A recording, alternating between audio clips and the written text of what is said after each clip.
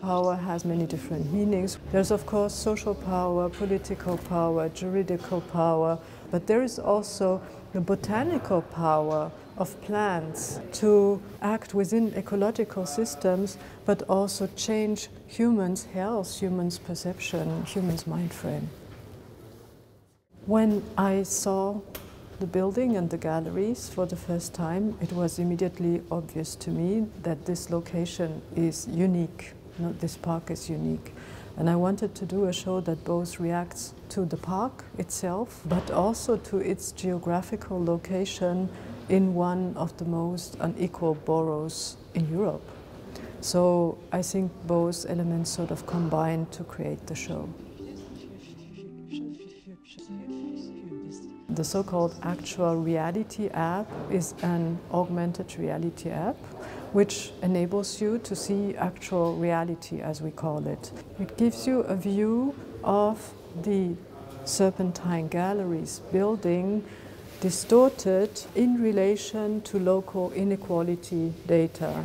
For example, data relating to wealth inequality, to housing and other social issues are being mapped onto the gallery in real time to give you an impression, a visualization of what the social reality in this area really looks like. That's one aspect. Within the gallery, there is different aspects merging into one another. First of all, there are testimonies by people from the research partners, the NGOs we have been working with to collect the data. And people are telling us stories about, for example, of accessing this park under the influence of austerity. How does it feel if you happen to be a disabled person, for example?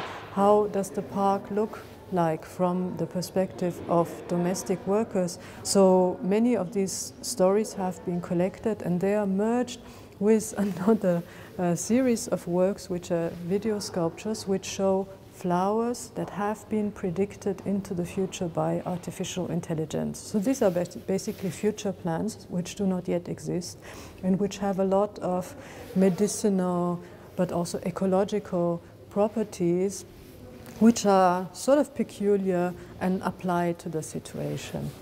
For me, those strands are not really that different. They merge into one another and provide different views of the gallery and of the park.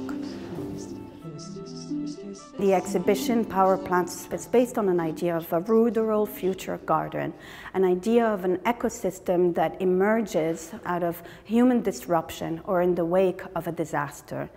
As we walk around, we see the use of augmented reality through an application called Power Plants OS that visitors can download on their mobile devices or that they can experience through the many suspended iPads in the gallery space. We discover the healing and medicinal powers and political powers of the plants that are blooming out of the scaffold structures. And so we enter yet again another dimension that is revealed to us through the lens of the artist and through the experience of augmented reality.